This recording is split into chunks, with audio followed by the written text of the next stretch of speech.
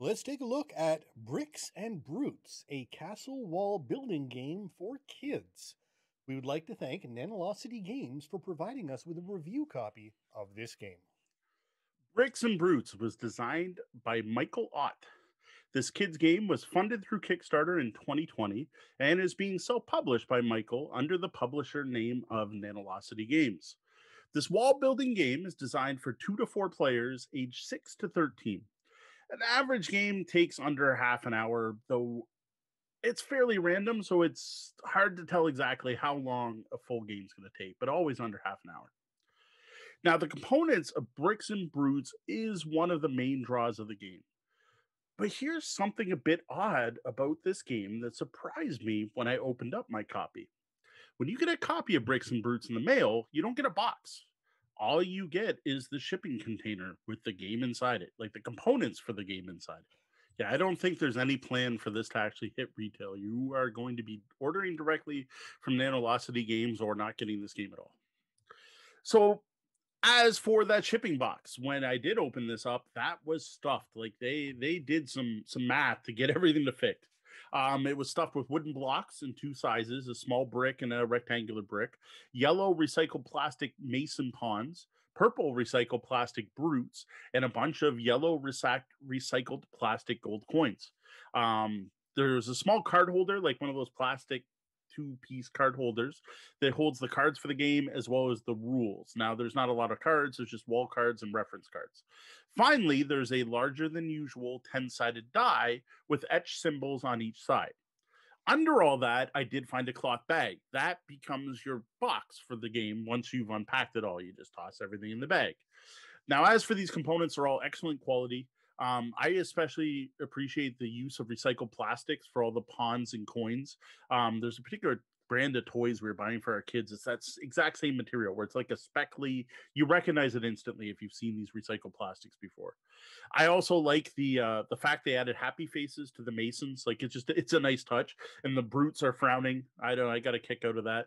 And I do like the fact the die is etched. It's not silk screened or heat transferred, so there's no worry that the symbols are going to rub off on this one.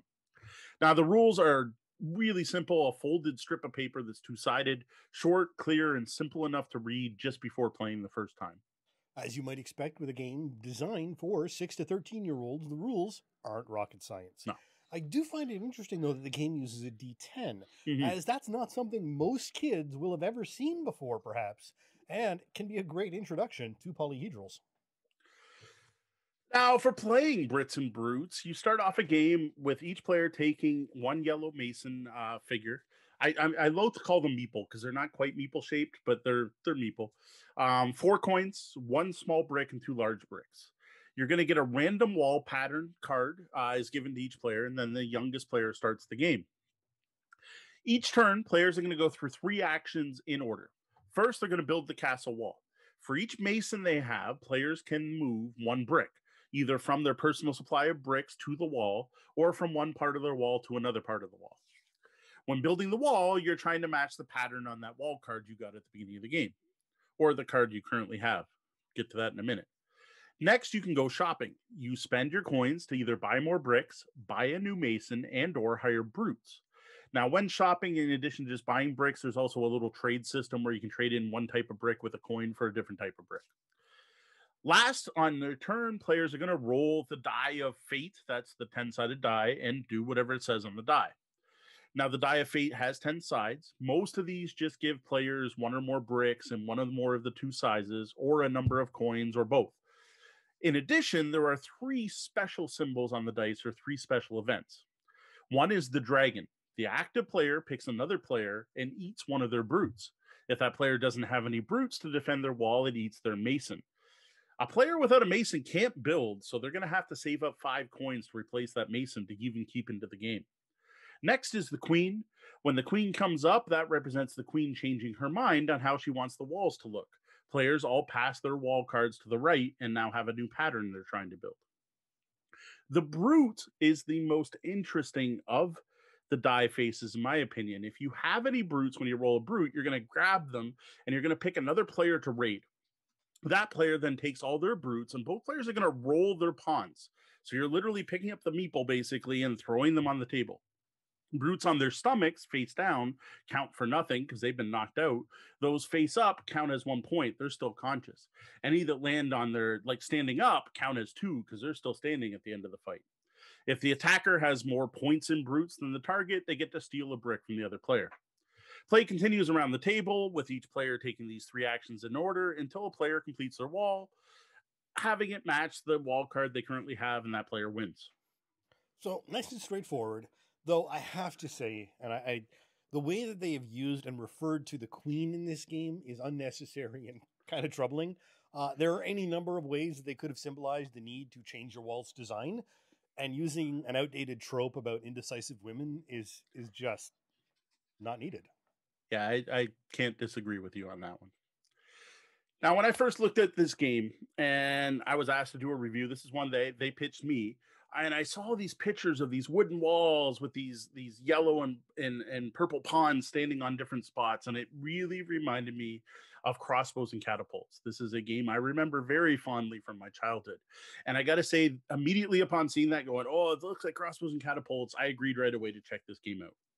I am sorry to say this is not a retheme of Crossbows and Catapults. Actually, it's not a dexterity game at all.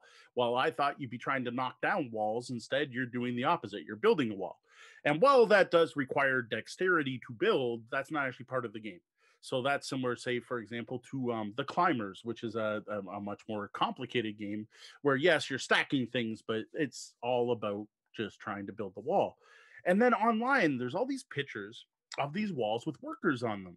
And I'm like, that has nothing to do with the game. Like, that's artistic.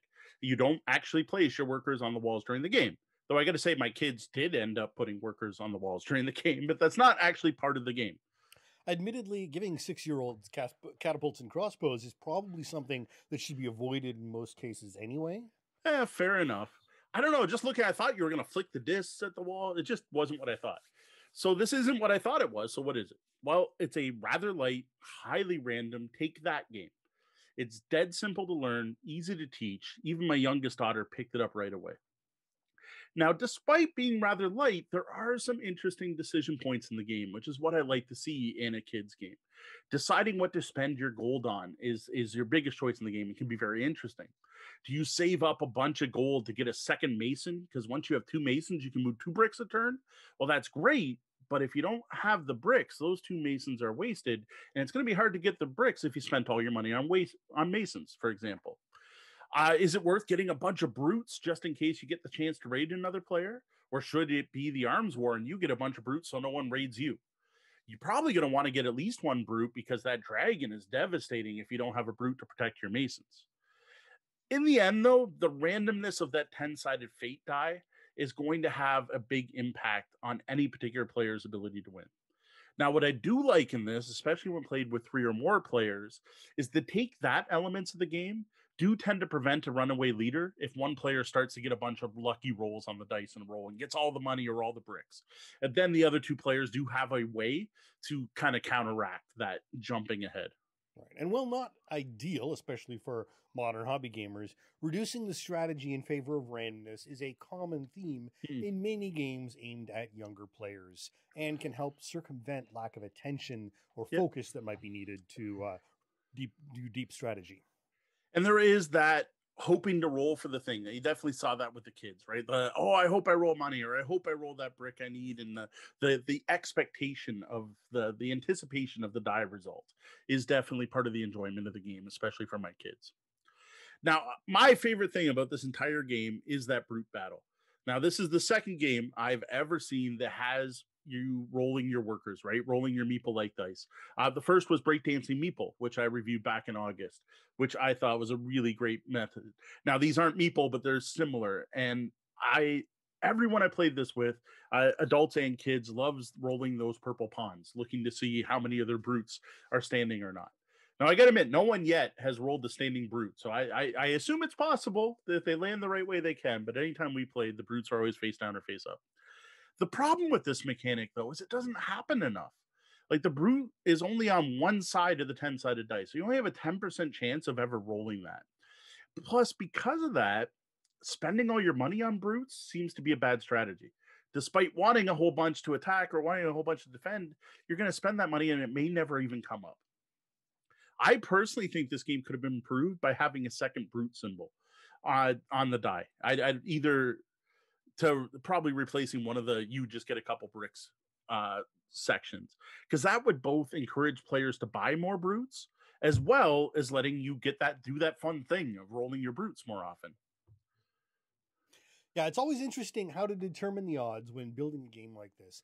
Even the fact that they went with a D10 tells us something. But if in playtesting the brutes weren't seen in the same light as the way you've seen them, and with that fun level you have, Yeah, we can easily just leave them as one of the 3 special events to try and ensure their rarity, rather than encouraging what you've seen as a fun aspect of the game. yeah, it was the kids seem to be the same too. They seem to really dig that aspect of it. So overall, Bricks and Brutes, a dead simple game. For just my wife and I first played it without the kids. We thought it was great looking. It definitely has a nice table presence. It looks like you're building walls because you're building walls. You want to talk about tying in the theme? That definitely worked. I just wasn't that engaging as gamers. Now, once my kids sat down and plays, that's when the game started to shine.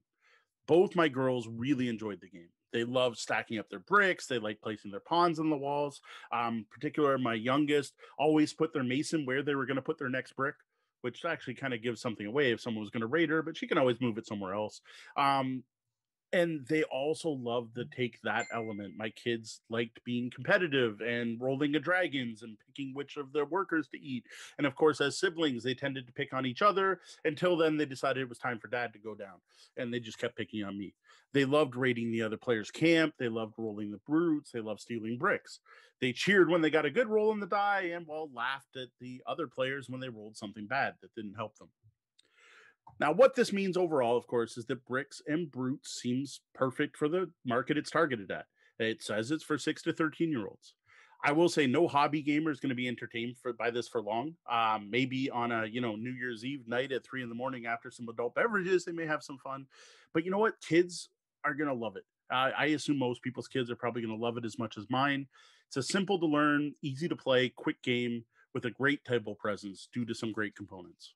And really, the kids loving it is what matters the most. Yeah. So for a deeper look at Bricks and Brutes, head over to tabletopbellhop.com and click on Reviews.